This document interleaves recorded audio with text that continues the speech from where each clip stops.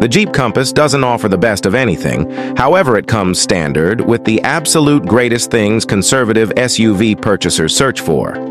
First of all, every Compass has a 200 HP turbocharged 4-chamber, an 8-speed program transmission, and all-wheel drive. Its beginning cost is simpler on the wallet than a portion of its predominant rivals. However, they don't offer all-wheel drive as standard gear. The Compass setup goes from a humble game trim to the rough terrain accommodating Trailhawk that accompanies lower equipping and a superior going sweep to take special care of light going mud romping. While other reduced hybrids like the Honda CR-V and Mazda CX-5 are more compelling apparatuses for execution, space, and driving, the Compass is a reasonable option to the very best. Jeep doesn't change much for the Compass in 2024, yet this little SUV gets new appearance and hardware bundles in the not-so-distant future. Jeep hasn't itemized what those will resemble. However, we'll refresh this space when that data opens up.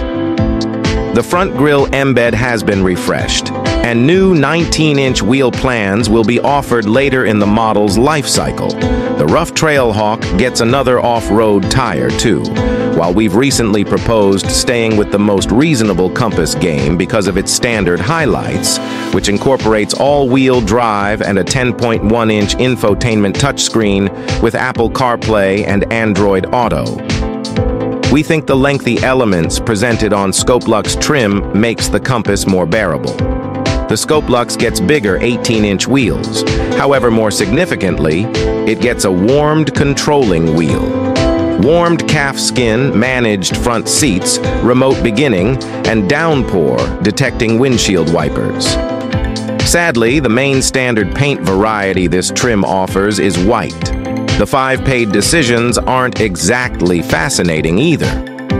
Every Compass is controlled by another 200 HP 2.0-liter turbocharged inline-4 that additionally makes 221 pound-feet of force. It's rushed to an 8-speed transmission, and all-wheel drive is currently standard on all Compass models. Trailhawk models add a low crawler gear proportion and a stone mode, which keeps the Compass in first stuff and coordinates force just to the wheels that can track down hold.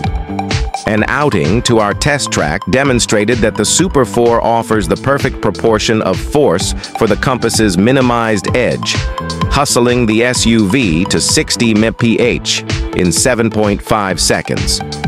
The Compass feels more deft than its tall, square-shaped profile would recommend, answering capably to inputs, and the directing is well-weighted, however needs street feel.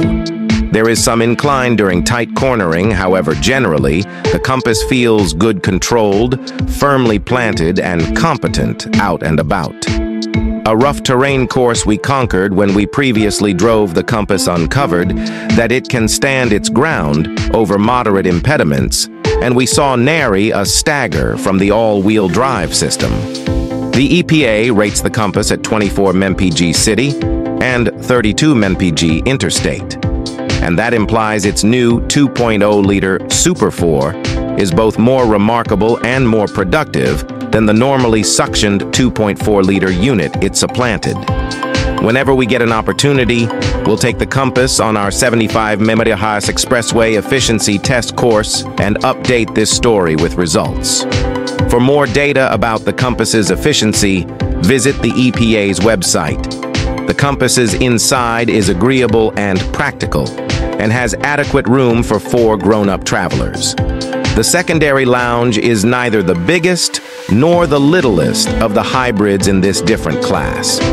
Its high seat bottoms in the secondary lounge imply that travelers' legs are completely upheld, and, surprisingly, long rides can be agreeable.